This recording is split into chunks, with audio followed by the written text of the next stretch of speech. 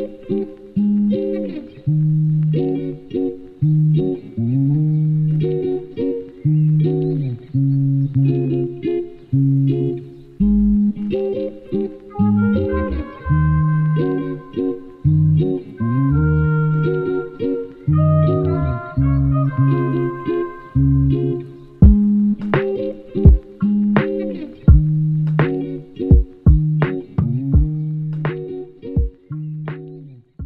everyone!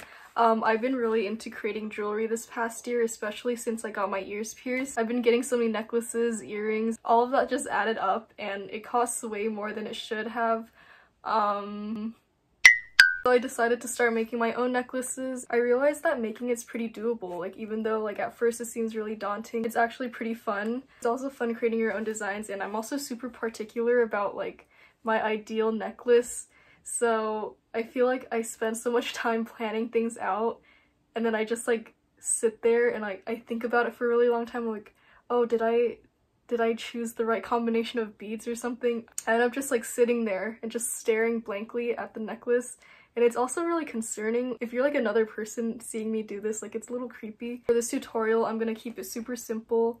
Well, I'll try my best too, but it is pretty simple. I also realized I really like pearl, like see all that pearl, and then also pearl. So here are the supplies you'll be needing. So first is stringing wire. I like to use the metal wire for the durability. You'll also need beads, toggle clasps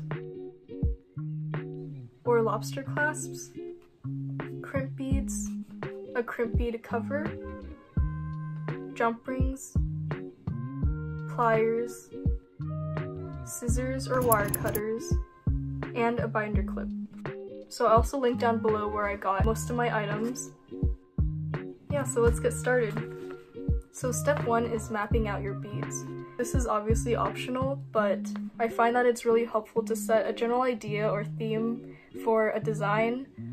I also really like using the beadsmith board. It's really useful for when you want to plan out the design without the beads rolling all over the place, and you can easily measure the length that you want, especially if you're using mainly larger beads. But I'm running low on like the larger beads, so I'm sticking to mainly seed beads to use, which is why my board is super empty. Probably thinking that it's just a necklace and it's not that serious, but it makes me happy planning it. So step 2 is to begin stringing your beads. So here I'm struggling to take out my wire, but I eventually get it out. And once you get it out, measure and estimate the length that you want by using the measuring tool or by wrapping it around your neck.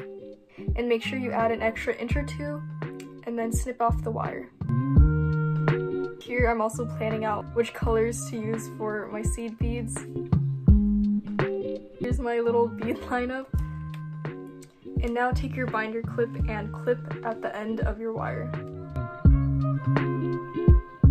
I also like to pour out my seed beads onto my board since it makes the process a little bit easier and faster than if I were just like hand stringing it. Let me know if you know any like easier ways. And I'm starting off with a row of seed beads, and while I'm making the necklace, I'm creating a system to the number of beads, and sometimes I do this with the colors.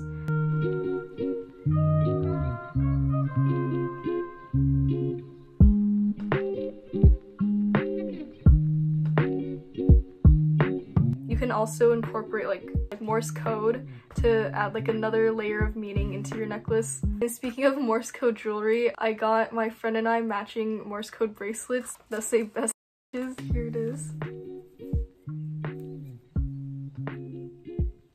So now I'm just stringing my beads on, and please ignore the huge packs of toilet paper behind me. It kind of looks like I'm working in a toilet paper storage room or something. So step 3 is to close off the ends.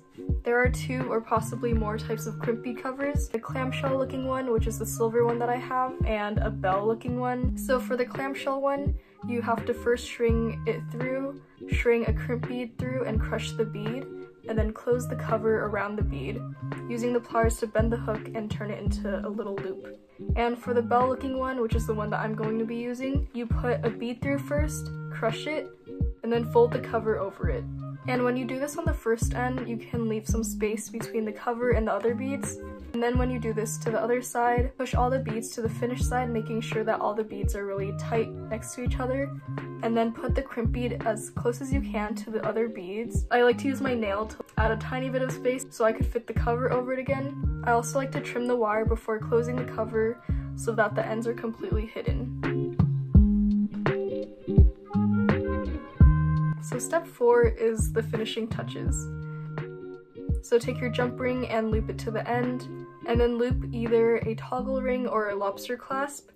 And then on the other side, do the same and loop either the other toggle clasp or another jump ring. Or you don't have to add another jump ring. There you have it. Now you have a simple and stylish necklace that honestly looks even better than if you were to buy it from a store that probably mass produces low quality and overpriced necklaces anyways. I love that there's so many ways that you can design a necklace, and like the possibilities are basically endless. Anyways, thank you so much for watching. I hope this video was helpful for you. And yeah, bye!